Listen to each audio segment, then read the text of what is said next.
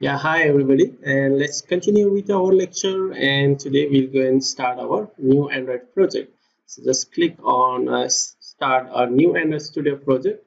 But if you have any existing, you can always use open, or you can also import from a version control like GitHub, and you can make use of other different project over here if you have already. But since this is our first time that we are developing an Android Studio project, so we will be using a start a new Android Studio project. Just click on this one, the first one, the start a new Android Studio project, and it should start a new project for you. And here we have option to choose a project template, and we can choose a different template over here. But for us, we'll be using an empty. We will be not using any predefined template over here. I will just select on an empty activity over here and just click on next. And here we need to give our Android application name, and here is the package name, and here is the location where you want to save, and here is the language you want to use, whether you want to use a Kotlin. By default it's a Kotlin, or you want to use a Java, depend on you, and the minimum API level. So let's go and see this all by one by one. So the Android application is name of your Android application name, or the app name that you want to give. So any the app name that you want to create, so you can make use of this one. So I'll just keep as let's say we want to keep as a Kotlin, Kotlin, because we'll be selecting a Kotlin from here, and I will say Kotlin demo app. So that will be my app name, and here we have a package name. So if you see, the package name is a com.example.kotlin demo app, and you can see the com.example. This is your domain name. So make sure the package name is unique for all of your application that you are developing. So if you make a package name that is common to the another app, then that will be a difficult situation whether when you want to upload it to a Google Play Store. So make sure the package name is always a unique one. So how can we make it unique one? By default, it's your domain name. So if you have a domain name, as you know, if you are familiar with the domain name is a very unique name. So if you own any domain name, that will be a very good. But if you don't have any domain name, then you can just make use of your any of your domain name. Maybe you can start with a com, or maybe you can start with the info dot your name and the app name, or maybe you can just say com dot your business name or your company name or your school name, right, or your last name, then the app name. So this way you can make a package name unique. So that's how we will be going to make a very unique package name, and I will just call it as com dot. I can just come that, let me leave it as a default just for a demo purpose, because I'm not going to upload this app to a Play Store, right? So I can make it as a default one, com.example. And this is my app name. This is come from here, the Kotlin demo app, and it is added over here. So that's how the package name is concatenated with our domain name, or the unique name, plus our app name. So whatever app name you give, then that will be added to our end. So make sure you use a unique package name over here. Don't try to use a same package name for your different app. That will be not possible, and you will have difficulties later when you want to upload it to a Google Play Store.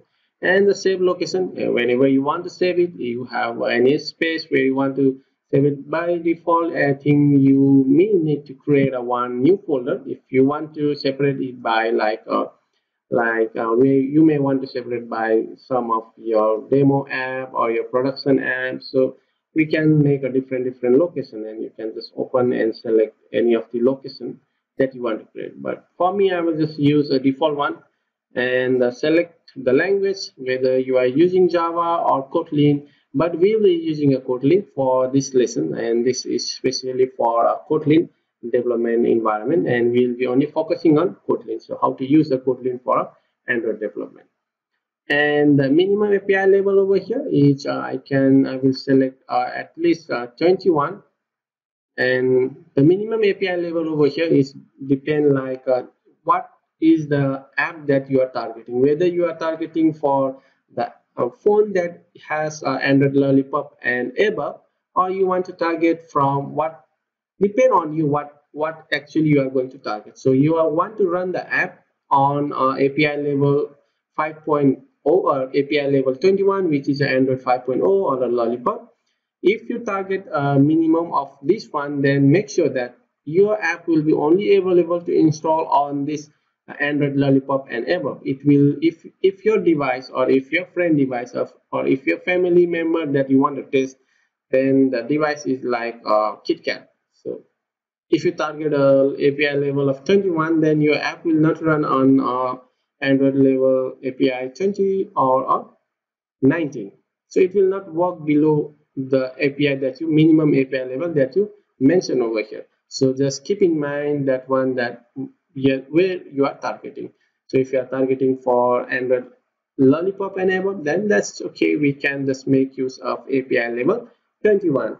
So if your phone is greater than API level 21 or 21, then there should be no problem. You can install it. But if your phone is less than a 21 API level 21, which is of Android Lollipop, then there is a difficulty for you. And so just make sure that you understand it clearly to how to target a minimum API level. And if you upload it to the Google Play Store, let's say your phone has just a KitKat and you cannot see your own app because you targeted for API level 21, but your phone is of API level 20 or 19. So that's why you can see your own app to download it. So that's how it will be working. So we'll just click on a minimum of a 5.0 or a Lollipop. And that's it. We'll just click on finish. This will take a bit time to download your Gradle build. So it will, you can see over here it's downloading some file. You can see the, so just wait and see.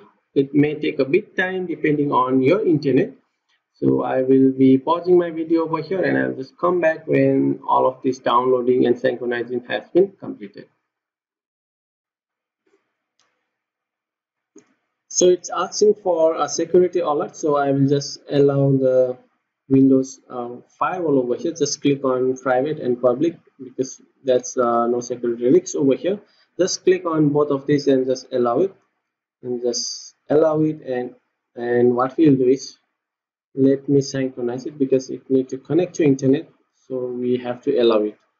So just wait for the Gradle build and the synchronization to complete, and I think that's done. If you see, the build is successful and the synchronizing of the index file is going on, so that may take a bit time, and overall then it should be working fine. So just wait for the indexing to be get done. Indexing and everything is done over here, and what we can do is just we can just minimize this one over here, and you can see what's new in Android Studio 3.5. You can just go through over here, and you can just click on assistant to hide or so. And what we'll do is we have some of the project structure. So this is our first Android app built successfully, and not the app but the project that we are working on is successfully built on. So what we'll do is we will go on the next lecture to see some of the Android Studio options that we can configure, or like we'll just go and walk through like some of the uh, available option, like what is menus over here and what is the coding part of the editor, code editor, and the project side. So that's we'll be working on next lecture. Till then, have a great day and let's meet up in the next lecture.